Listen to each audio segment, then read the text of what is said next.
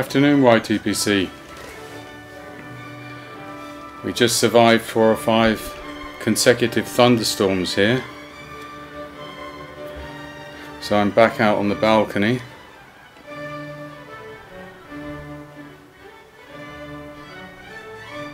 Made my first German video this morning, so I've posted that, and hopefully some pipe smokers in Germany, Austria, Switzerland, I'll be able to see a bit more who's out there in YTPC from their side,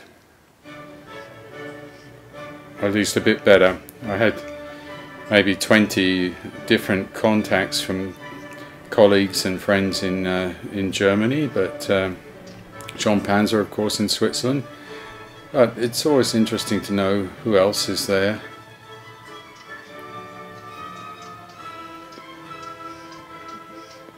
Well, for that occasion, I got out my Peter Lehmann pipe, which is an artisan pipe maker in Germany, very famous one, and made this beautiful, huge pipe, quite a heavy one, but it's absolutely lovely chunk of briar, beautifully finished on a matte, smooth finish with lovely grain, and then a little bit of rustication here, and this little bronze collar with steel, and nice bowl capacity.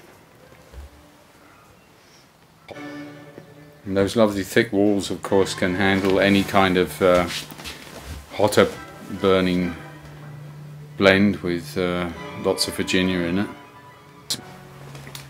Well, I also picked a nice German tobacco to smoke, and this is a Peter Heinrich's 2016, and it was actually meant as a Christmas type of tobacco, and this was on special offer because he just had a few tins of it left, and I thought it's about time I opened this one up. This is made actually in Köln. Köln is the, or Cologne as we call it in English, the party city in Germany. They do wonderful carnivals there, and very good beer.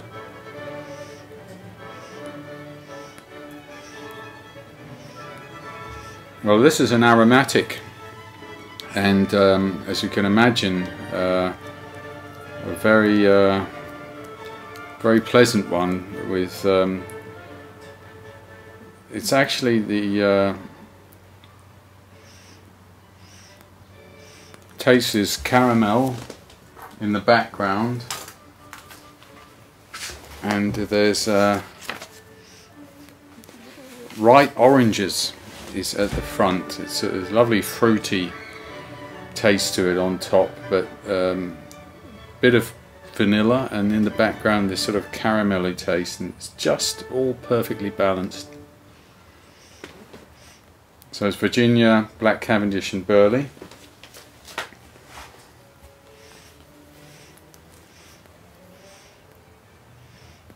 I have some of the 2019 winter time from Peter Heinrich, and it's also excellent. And what I found with both of these, if they're examples of his blending skills, is that not only does the aroma is absolutely wonderful, the tones and the beautiful tin note, but it's there in the taste as well. So it's not one of those Christmas tobaccos that disappoints. It's coming through in the flavours as you would expect from the aroma.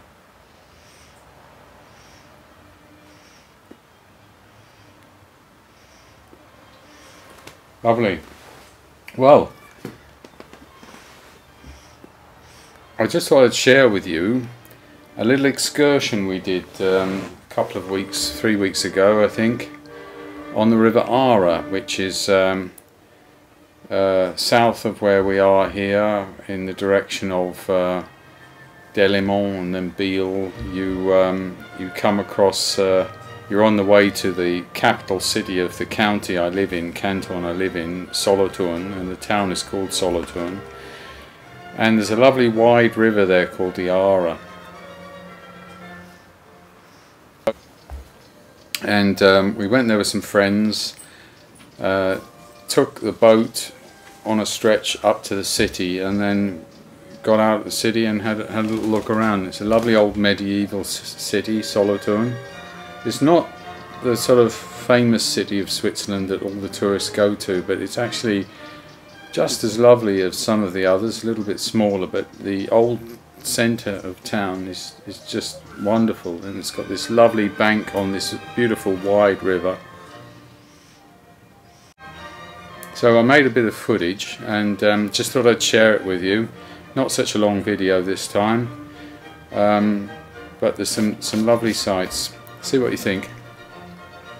Lovely boat trip, and it's a boat trip between the towns of Grecken and Solothurn, not far from where we live. And here we just docked at Aare, which is the first port.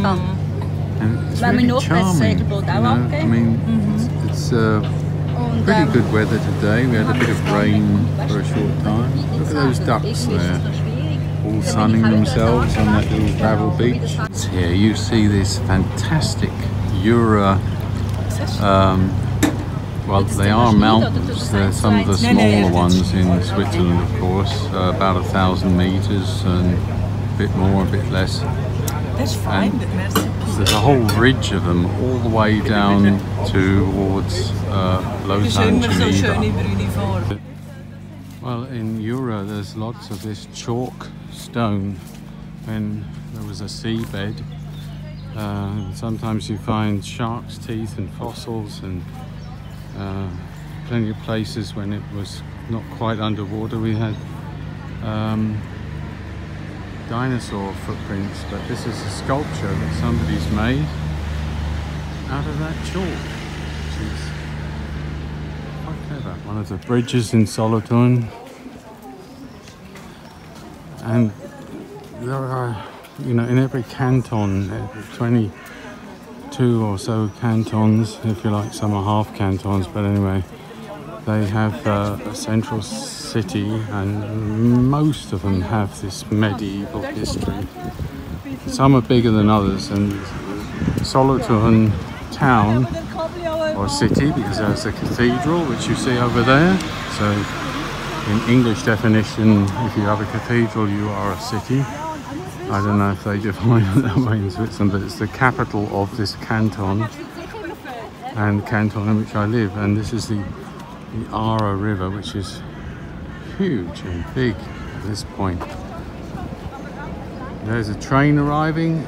If you come to Switzerland, you can get everywhere to everywhere with the train and the post buses, and the buses are very well built out, so they have an excellent connectivity, which almost is the best in the world, I would say. A very good public transport system. And here we come into the old town. One of these beautiful statues. For some reason that flag looks very much like the Danish flag, but actually the colours of Solothurn are red and white on the Solothurn canton county flag. So that's probably an old form of one when they were still fighting battles. Now, Switzerland has quite a history of soldiers in mercenary form. The Swiss Guard for the Vatican, and they were considered very good fighters with the halibard, which I will show you at some time. And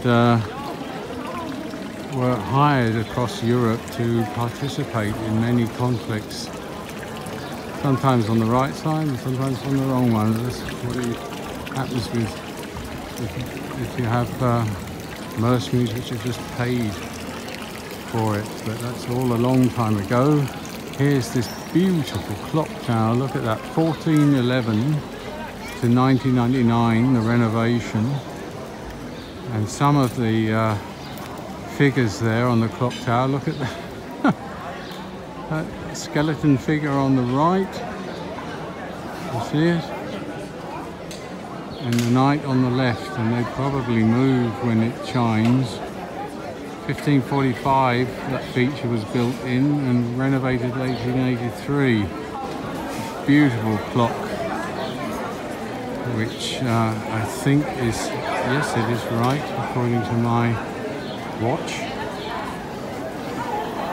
Somehow there's a third pointer there with the sun and the moon.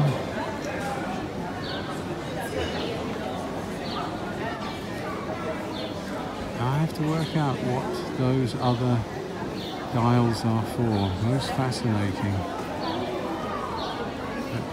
So beautiful. And then, of course, looking down in this direction, we have the beautiful cathedral, which is magnificent.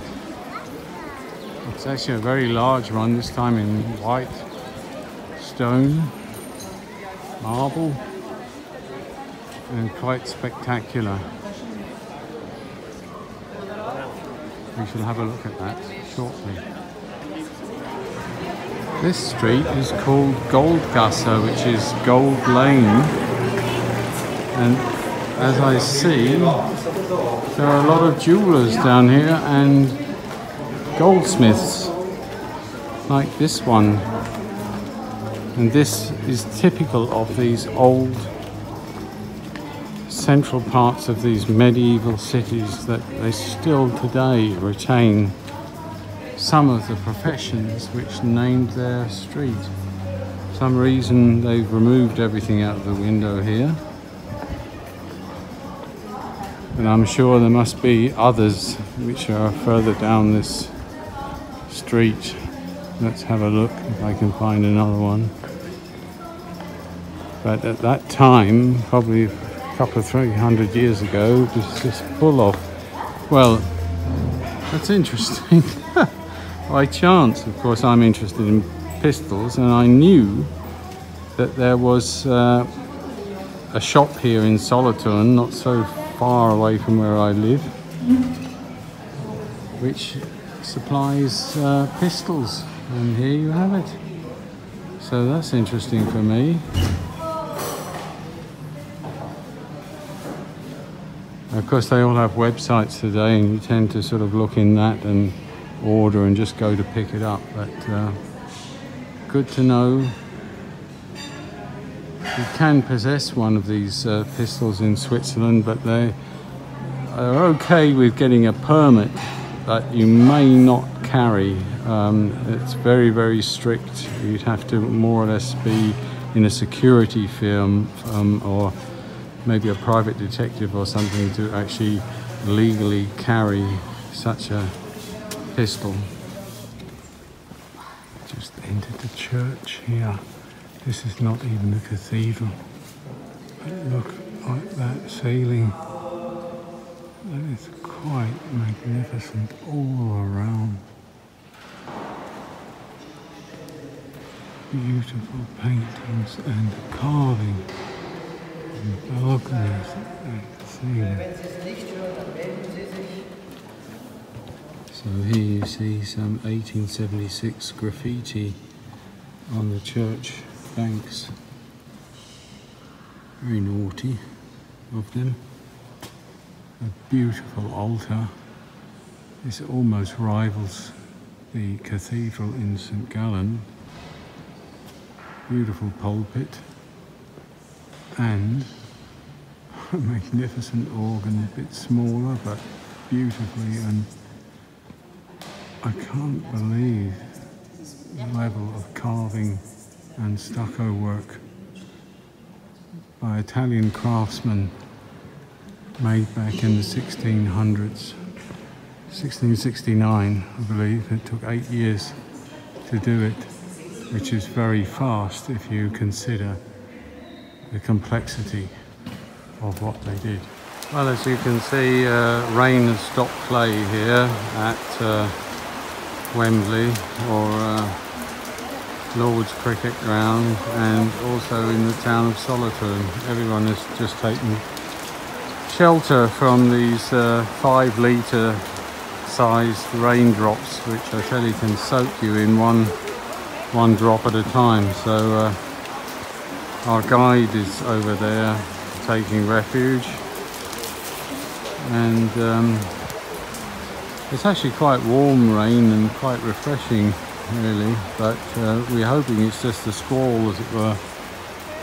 But these are summer sort of thunderstorm clouds which have been very predictable all day and threatening, and they finally clobbered us, I'm afraid. So this might take a little while. Back to you hopefully soon. Excellent. You will find Roman excavations and Roman ruins and Roman walls.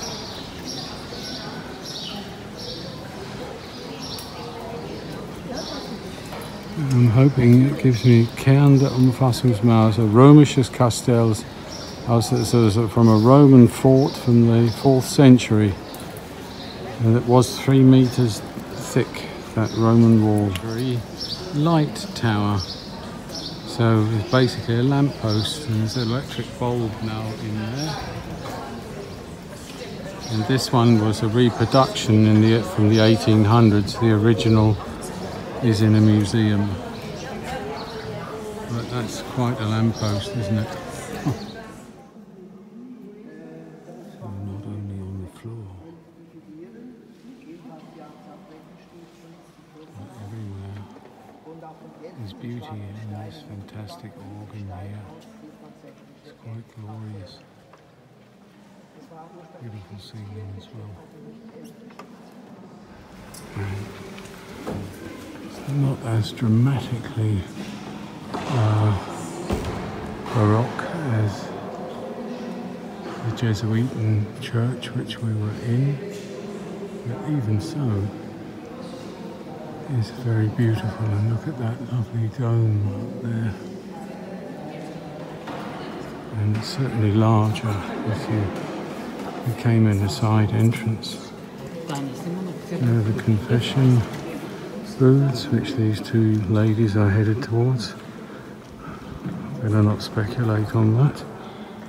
And beautiful pulpit.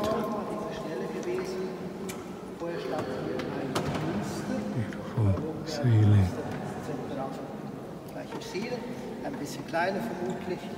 As well as a beautiful altar. Well, I hope you enjoyed that. It was certainly a lovely day out.